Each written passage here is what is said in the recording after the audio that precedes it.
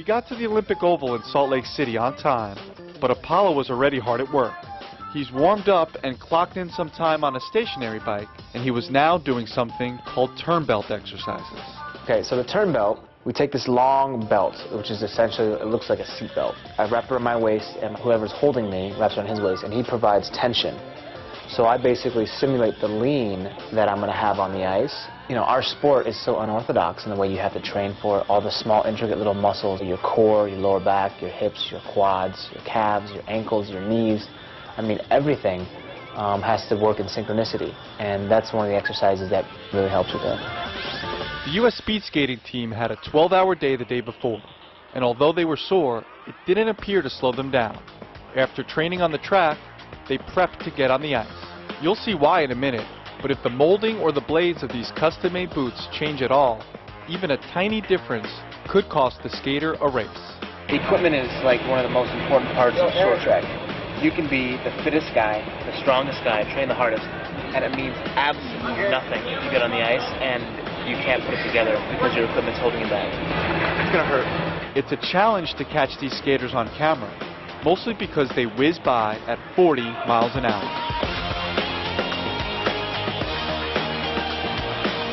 As the skater glides over the ice, the friction creates razor-sharp grooves that hold him in place through the tight curves. But when you look closer, the physics seem totally impossible, and the angles are sometimes unbelievable. The concept behind the water is when the ice is dry, it's a little bit brittle. When we pour water on, it just gives the ice a little more grip, and we're actually not skating on the ice, we're actually skating on water. It's pretty cool, actually. In the next few hours, we watch the team slice through the ice and go through training drill after training drill to prepare for competition. When I'm completely immersed in my zone and focused, everything slows down. And I feel like I have a lot of time and a lot of space. When people watch on TV, they're like, oh my gosh, how did this guy just fit in this space? They're so tight. But for some reason, I can scan and I can see when this guy's going to slip, when this guy's going to move out, where there's an opening. And it may only be for like, a tenth of a second, if that. And boom, if I can fit in that hole, I will. That's what it's all about, never hesitating, and once you commit, you commit. In between sets, Apollo and his coaches intently discuss and rebuild his form over and over again. After a while, it makes sense. A lifetime of training is literally riding on razor blades. My motto this season and for the rest of this year is have no regrets. I want no regrets in my life. And that's why we push so hard. That's why we train so hard. That's why this morning, I knew I was going to be dead. I knew I was going to be hurting. But it doesn't matter. It doesn't matter. That's what it's about. This is what it's about, is when I'm dead, before I even get on the ice for the morning training, I go out there, I put in as much effort, and I focus like that's the last 2 hours of preparation for the games. That's a beautiful thing. The end product is visually impressive, but it takes a lot more than just ice training to be truly great.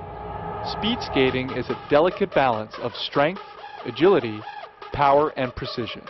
The athletes' dryland workouts include running, biking, and weightlifting. But on this day, we filmed one important portion of their training, the stair workout. It's perfect for skating because we just finished kind of slow, long pushes on the ice.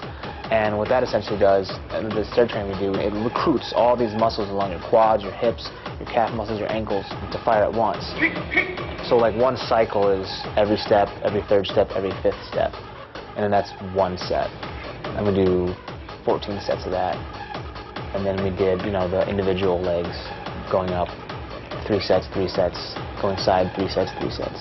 And then double leg was 3 sets as well. They make it look easy, but you should know that this exercise took 45 minutes. If you want to lose weight, doing some high-intensity training like that, you go slice through fat. Lock and load. Load and lock. After the stairs, Ono ran a mile on the outside track to warm down, and then finally took some time off to give me a quick lesson. Try to push to the side. Think of yourself as crouching like a ball. You see this motion right here? These are your legs here. This is your back.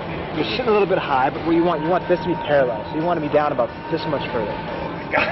There you go.